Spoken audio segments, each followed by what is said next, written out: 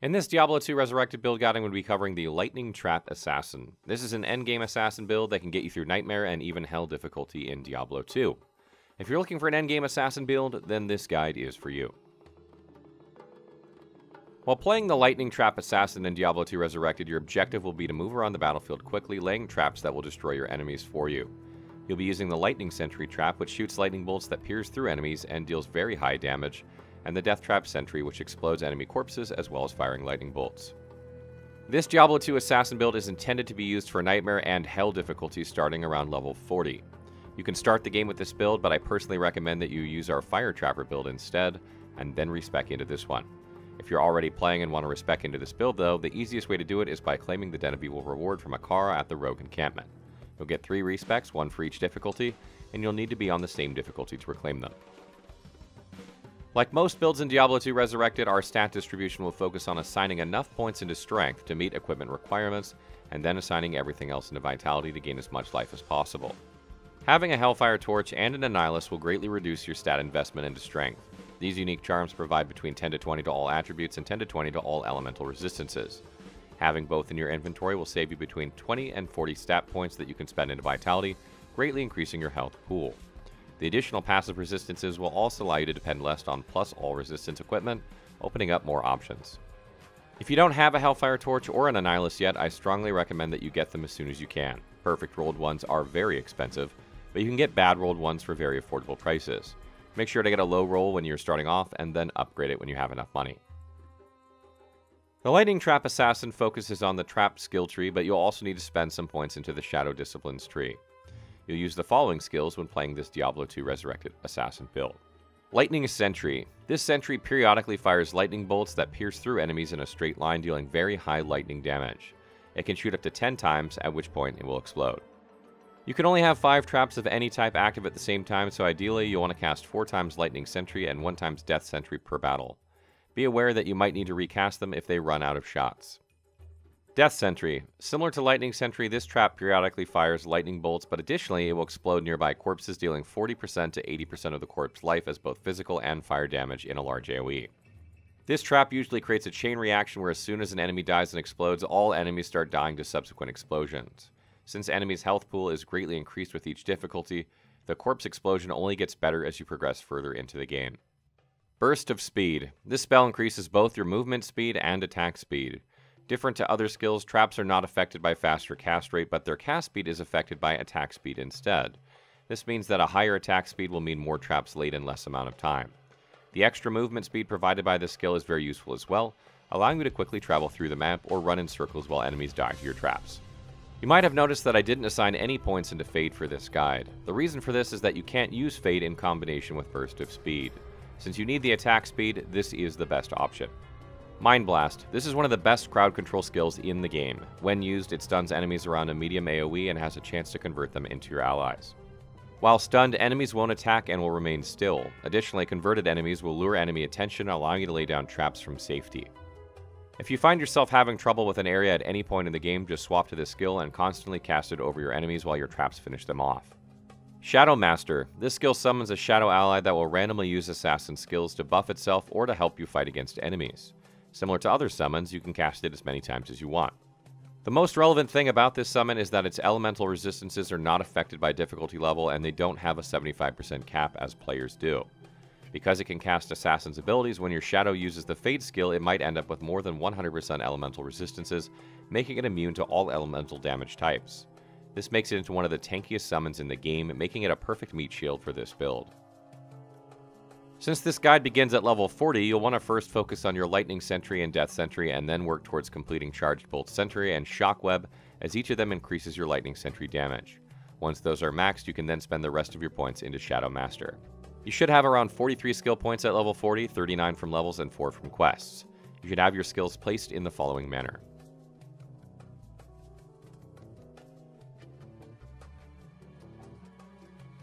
At level 90, you should have 101 skill points to distribute, 89 from levels, and 12 from quests, and they should look like this.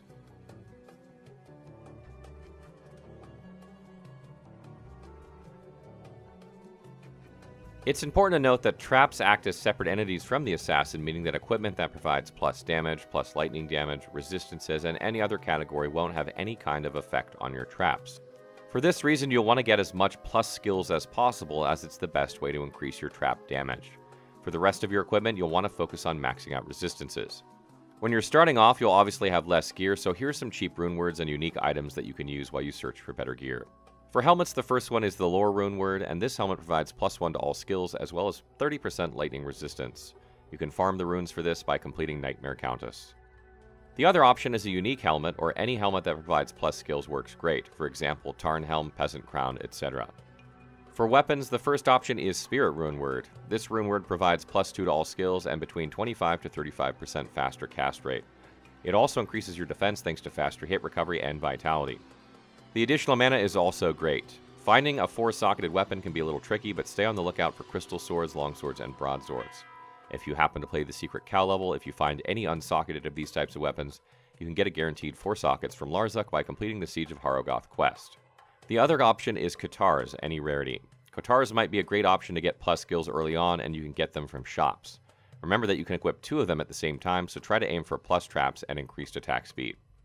For shield, you'll want the Ancient's Pledge rune word. This shield doesn't provide plus skills, but compensates by granting a huge boost to resistances, allowing you to survive early hell.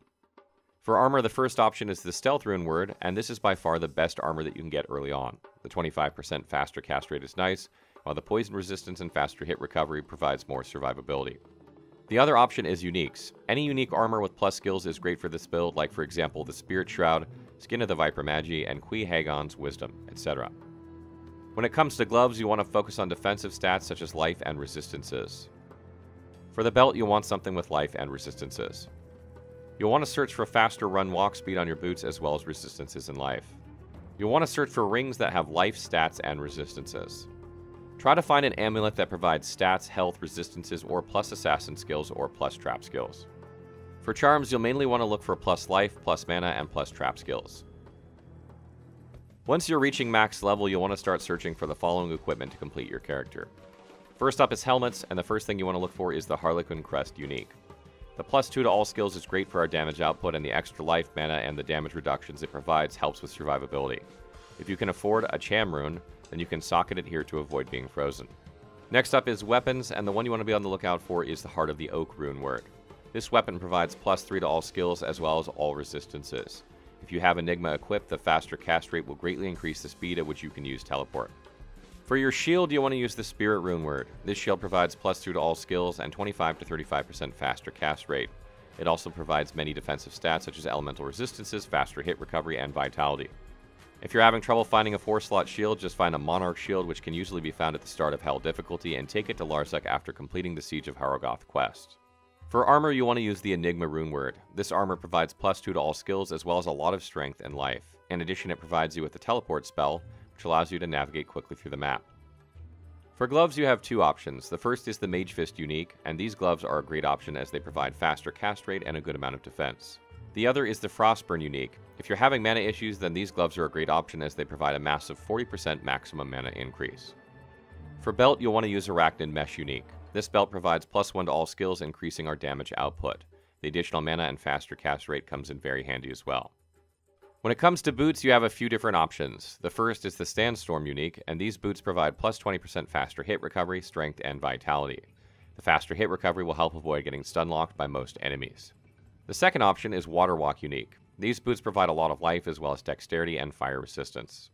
And the last option is the War Traveler unique. If you're comfortable with your build's efficiency and want to maximize magic find, then these are perfect for you. When it comes to rings, you want to use 2 times Stone of Jordan. These rings provide plus skills as well as increasing your maximum mana. When it comes to amulets, there are 2 options, and the first is Mara's Kaleidoscope. This amulet provides +2 to all skills as well as +20 to 30 to all resistances and +5 to all attributes. Or you can use a crafted amulet, and you can search for a crafted amulet with plus skills, stats, life, or resistances. For charms, you'll mainly want to be on the lookout for plus life, plus mana, and plus skills. When it comes to mercenaries, you want to get the Act 2 Holy Freeze Mercenary from Act 2 in Nightmare for this build. The Holy Freeze aura is great for dealing with large crowds of enemies. When it comes to equipment, you'll want to get an Infinity rune word for the weapon, a Fortitude rune word for the armor, and Andari's Visage for the helmet. The Infinity Rune Word is very important for this build as it greatly reduces enemies' lightning resistances, allowing you to even kill lightning-immune enemies.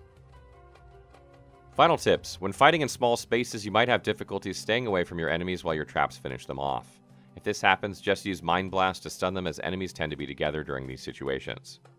Make sure to keep casting your traps during fights, as they can quickly run out of ammo and explode. The Death Sentry has only 5 shots, so keep an eye on it at all times.